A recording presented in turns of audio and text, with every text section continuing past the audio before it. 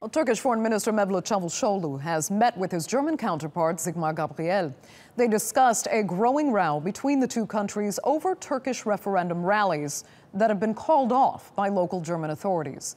Referring back on the discussions, Cavusoglu says the two countries need one another. And TRT World's Francis Collings explains why Turkey's foreign minister is upset with Germany's stance. The words spoken here in Berlin by Turkey's foreign minister were not entirely dissimilar to what he said a few hours ago when speaking in Hamburg. You may recall those words were spoken in the garden of the consular residence, because that was the only place he found he could speak to members of the Turkish community here in Germany.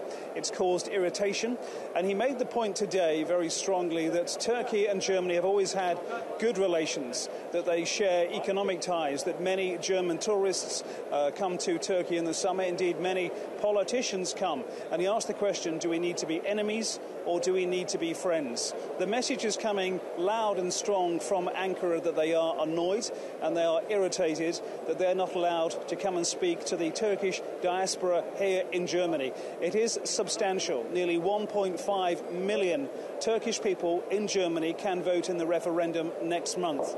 At the general election in 2015, 575,000 did actually vote. So for them, this is an important electorate. They want to go and talk to them, and they're annoyed that Germany is making this very difficult.